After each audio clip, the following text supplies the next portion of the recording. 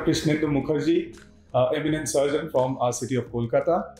I'd like to ask you, Dr. Mukherjee, about what is the appropriate time to get an AV fistula done in a patient with chronic kidney disease, and what difficulties or the problems we can face in the process. Right. Thank you very much. This is a very relevant question. But there are guidelines. The KDOKI guidelines is that when you estimate that this patient and a patient with CKD can get on to dialysis about 6 months later, so 6 months before the estimated time of the patients getting on dialysis, that is the time to do an AV fistula or the primary vascular access. This may vary a little bit, but the rule of thumb is in a patient with CKD, as soon as you're thinking that this patient is likely to come on dialysis, please get your AV fistula done as soon as possible, because it will take about 2 months to mature and you may run into problems. You need time to do a secondary access. Problems that we face is poor veins, and often these veins have been used for intravenous infusions.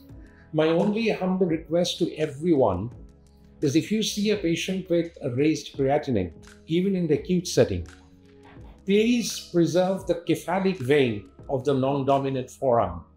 Please don't use it to start an intravenous drip. And about the problems, one more important message is that fistulas very often fail. We need to develop a regular access surveillance program so that we can interfere before an access fails, rather than waiting for it to fail and then the patient coming to us. Just continuing with the question of AV fistula, do you face specific problems in the diabetic subset of patients compared to those who are non-diabetic? Yes, we do.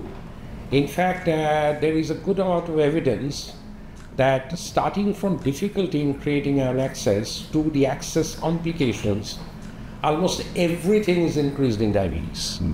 In the creation of an AV fistula, either a primary AV fistula or any higher forms based on the brachial artery in diabetics, we very often come across poor arteries, atherosclerotic arteries.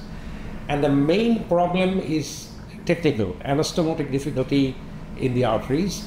And because of poor flow, because they may be proximal plaques, these accesses tend to fail more often than in non-diabetics. So this is the main problem we face. Thank you.